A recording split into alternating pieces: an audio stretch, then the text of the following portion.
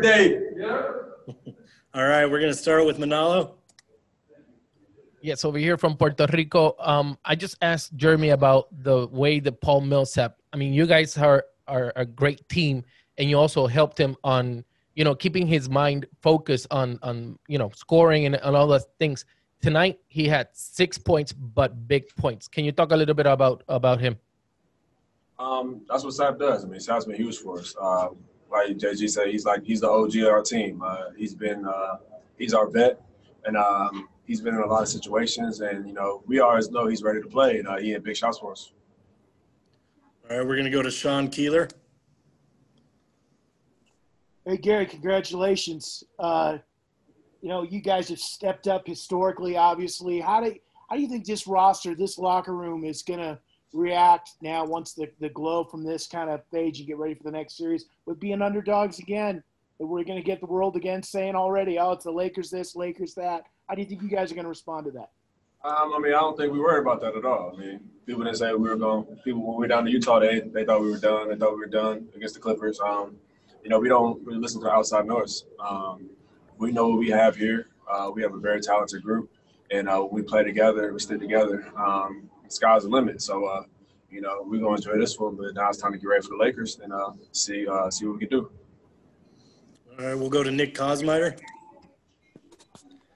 Gary, congratulations. Not a lot of people get to come into the league, and it's just the nature of the league to have the same coach. Obviously, not your first year, but every year since you've had it with Coach Malone. What's it been like to go on this ride with him and for him to be a part of this with you guys and the role he's played in that?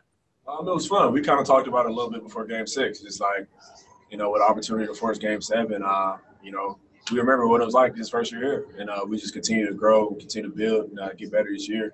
And we have a very talented team, and I'm happy for us to, get that win. We got to Game 7 of the, semifinals last year, and we lost. We didn't like that feeling, so it's good for us to, get that win, go to the Western Conference Finals, and now it's time for us to lock back in.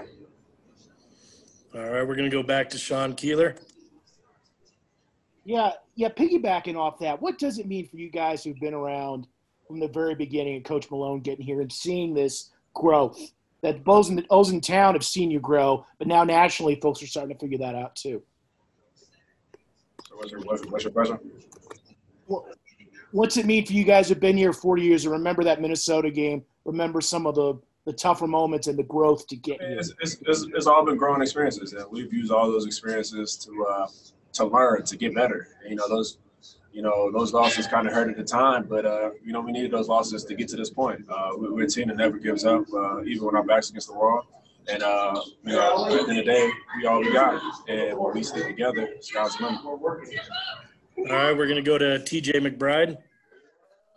Hey, Gary, congrats on the win. I was curious if there was any evolution in the team that you saw throughout the playoffs, or if this was you guys just proving who you guys already are. We know how talented we are, and we had to go through certain obstacles. It wasn't going to be easy. We knew it wasn't going to be easy, so we had to fight, we had to claw, and we're still trying to push to reach our full potential. And we just got to continue, like I keep saying, as long as we stick together, I like our chances against anybody. All right, we got a follow-up from TJ. Yeah, one more quick question. How has your guys' relationship, the whole team, to Michael Malone as your guys' head coach, impacted your ability to be able to keep this common thread of belief and never really saying die? I mean, I feel like we're all close. I mean, we've all been with each other. We're all, a close group, close around the same age. We've been with each other for a good 3-4 years now, the majority of us. And we've experienced a lot of stuff together, and we've grown together. We've all grown, and it feels good. The players have grown, the coaches have grown, we've all grown. And, this process, we've been going through it together. And it's been fun. And it's going to continue to be fun. And we just got to continue to take each step with the right mindset.